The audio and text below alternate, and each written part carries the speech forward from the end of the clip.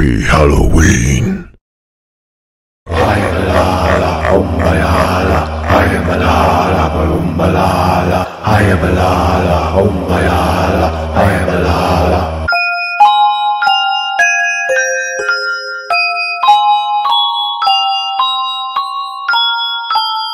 Welcome back to McNulty's Book Corral. Another quick pick for Halloween. A really interesting book. It is Shaun Hutson's Relics. Cover scan coming up, popping up here, just like as if I had magic coming out of my hands. You never know. All right, so Shaun Hutson, this was published way back when. This is an English paperback. 1987. Boy, we're going back in time. This is one of my favorite Shaun Hutson books, and I wish I had more of him. You know, some of his books were for many years here in the United States not easy to get because he's based in the UK. That's changed a little bit now, and you can get things on Amazon and of course eBay.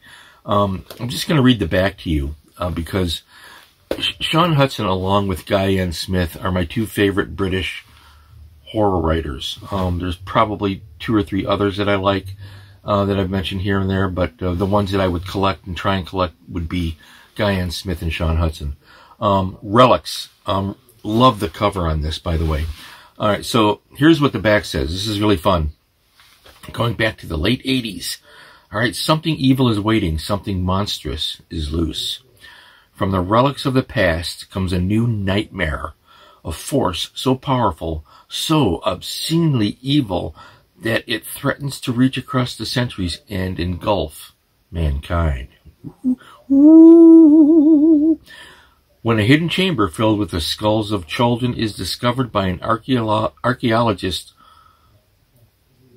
Try that again. When a hidden chamber filled with the skulls of children is discovered by an archaeologist, horror is unleashed on the town of Longfield. Black mass orgies with heroin-addicted teenagers, savage dogfights, mutilated corpses. Hutson for horror. Okay. So, is it good? Yeah. Hutson goes to, in his books, he goes to an extreme sometimes that makes even me uncomfortable. And I'm a pretty liberal reader. I'm not bothered by a lot of things. Probably, he's a genius as far as the wicked splatterpunk type thing. I don't consider him a splatterpunk author, but he's really good. And he scares me. And that's what counts in these books. So my quick pick horror, for Halloween, go on eBay and see if you can find this. Actually check Amazon. I don't know if there's a current edition available or not. There may very well be. And if so, you can check that out. Hutson, Relics. Here you go. Stay well. And I'm going to carve my way through some cobwebs and see if I can ride out of here onto that long, dusty trail. I'm going to go to a bar.